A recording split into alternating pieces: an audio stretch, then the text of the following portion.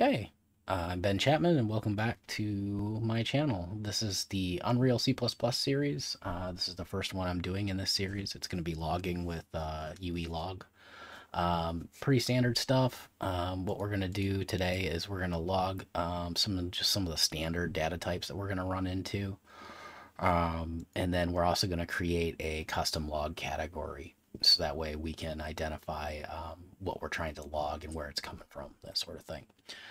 So should be a pretty easy tutorial. Let's go ahead and get started.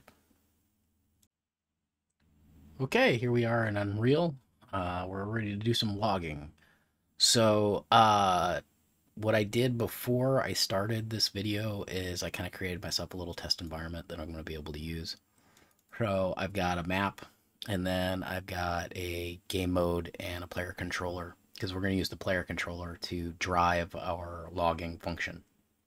So if you need to pause the video and set yourself up with game mode using a specific player controller, feel free to do so. I'm going to go ahead and hop over to Visual Studio and get started. So the first thing we really need is we need the function itself, so that way we can, call it up. So we're going to go U function, and then exec for executable. That'll allow us to pull this up in the editor, hit tilde, and then call our function. We can do that from the player controller and the game instance. I'll do a video on that later, more specifically, like a little quick blurb. So anyway, so we need a function. It doesn't need to return anything, so it's void. And then we'll just name it my log. Yeah, my log. So there's a lot of other functions in Unreal for debugging, for logging. So that's what Mile helped pull it up earlier. Okay, so let's see here, logging PC my log. So now I have a function. Okay, so now I can do some logging. So the first thing I'm going to do is I am going to do a simple log message, nothing fancy, just we log. Okay, the first thing it's going to want is the category name. We're going to do a custom category after we set up our, a few of these. So this is, so we'll do log temp. That's one of the standard ones that come with Unreal. And then the verbosity level, we'll start with an error. And then it's text. And whatever we want to say. So my log called. Okay. So this will pop up and say my log is called. Okay, I'm gonna go ahead and we'll hit this in debug, or we'll start without debugging. Let it load up in the editor, and then I'll show you it working. And then we'll go into more details of the, verbosity levels and so on and so forth.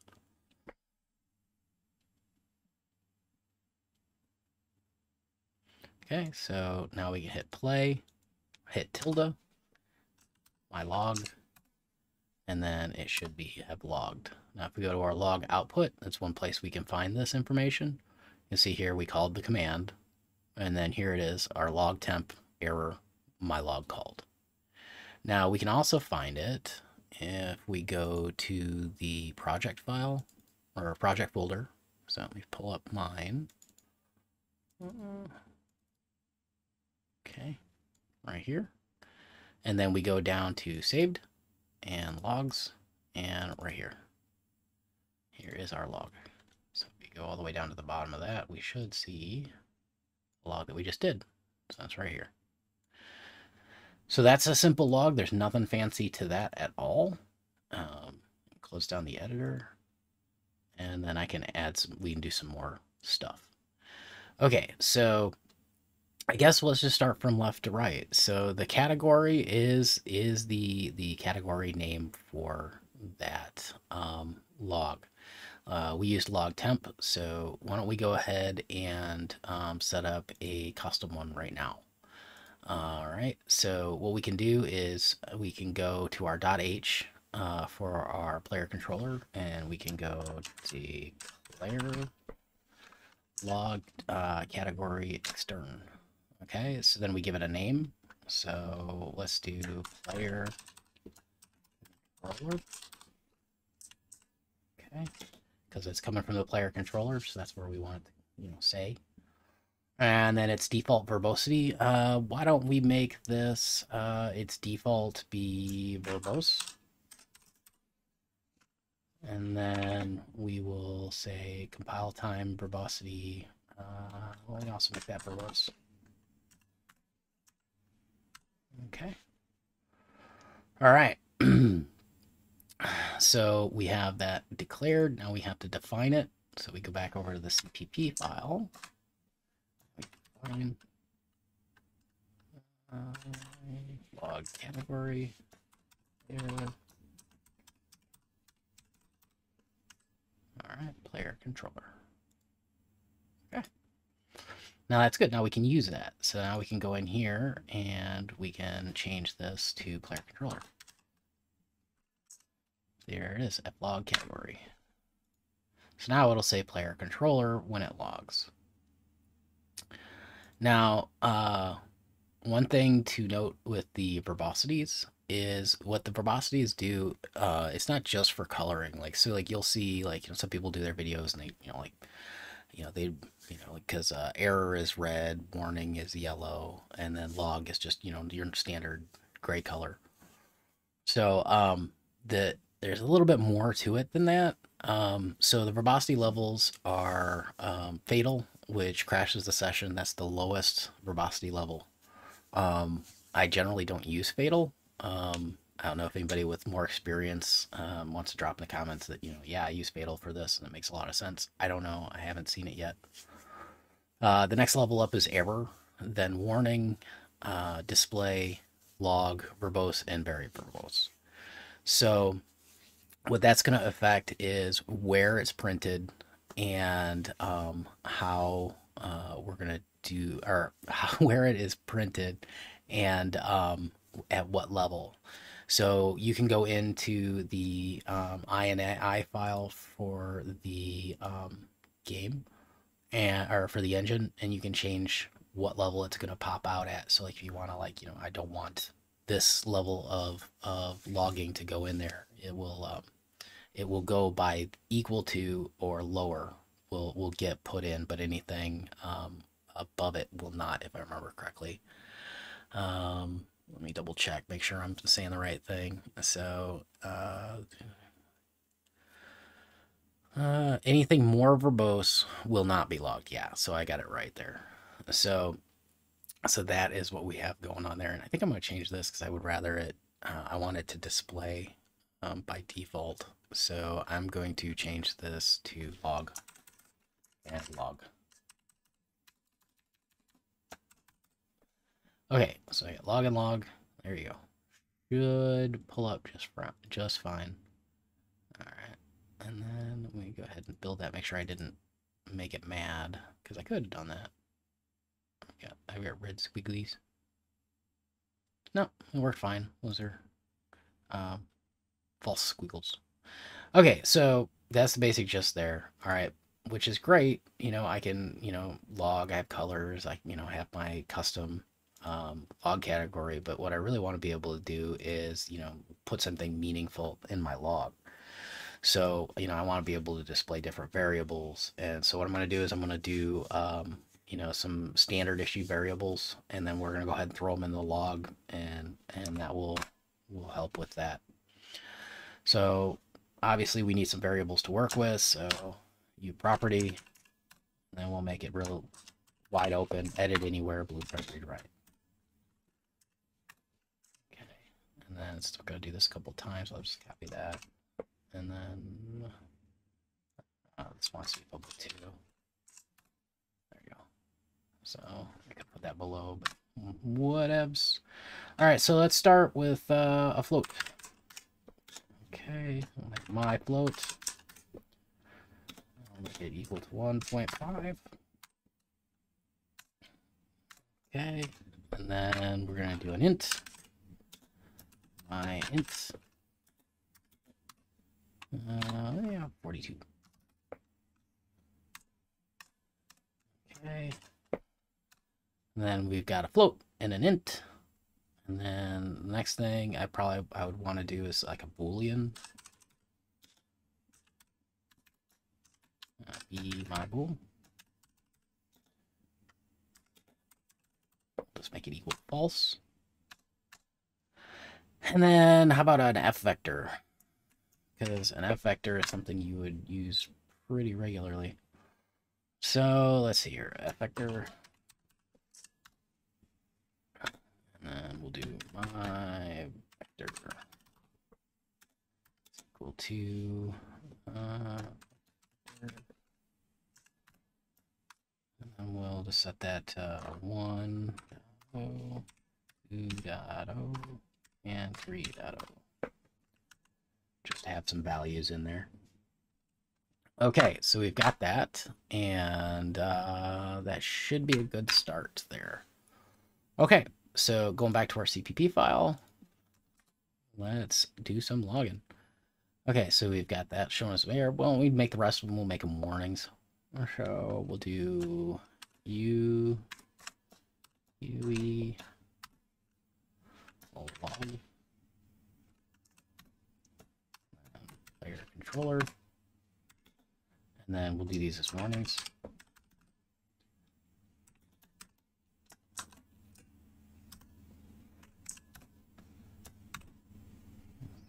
All right, so my float is value is equal. Yeah, there we go. And then for a float, it's %f. If you've ever taken a C++ class, this is really similar to printf. So that's a good thing. All right, and then it's my float. And then that should work. Let's see, what's it mad about? Text. My float. Warning, did I misspell something here?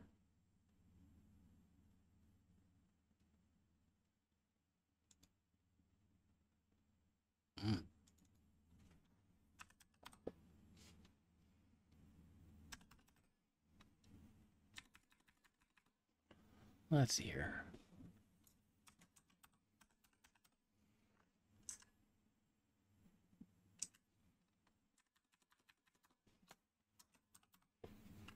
Error.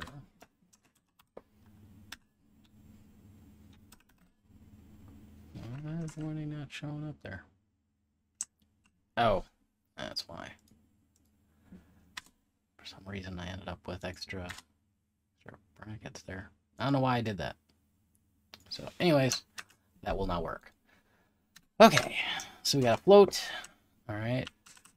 And then for the integer, it's D. I believe. Double check my notes, make sure I'm not doing the wrong thing. Yeah, %D. So my int value is equal to %D, and then it's my int.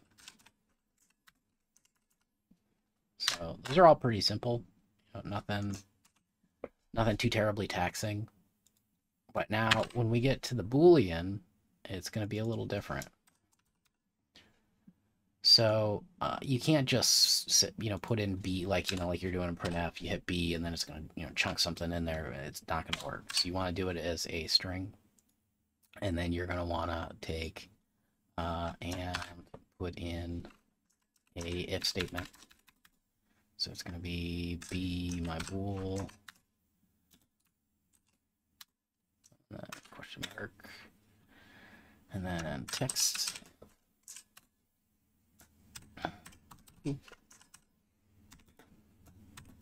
And then text. And false. And that should work. That did not want a comma there. There we go. So what that's going to do is when it calls this, it's going to check with my bool. And if it's true, it's going to spit out true. If it's false, it's going to spit out false as a string. So that way it can be read into my log. Okay, the next one that we're going to run into a lot is going to be my F vector. So, because like, you're doing the player's location, right? So like, you're going to want that. So is equal to, so X, that's going to be percent float. And then Y is going to be percent float. And then Z is going to be also percent float. Okay. And then for this one, because you have multiple variables in here, you gotta separate them out by a comma. So you're going to do my vector X, comma, my vector Y, vector dot V. So what that's going to do is that's going to pull those three portions out of my vector and put it where I want them in my log. Now the next one that you're going to want to know is going to be the I want, like, so I have, for example, this would be something I would use when doing my actor or whatever's location.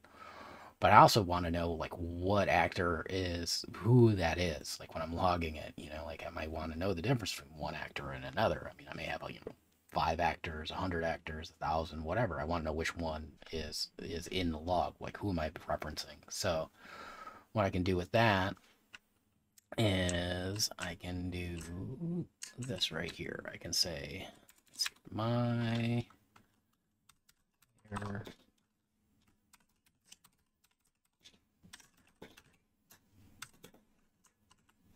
and again string. So what I can do is I can grab a reference to this player controller, and I can say get name. And what that's going to do is that's going to spread out the name of this player controller's instance into my log. And then we will be happy with that. Okay, so provided everything we just did worked, we should get to the other end and see something nice. So let's start without debugging, see if everything compiles.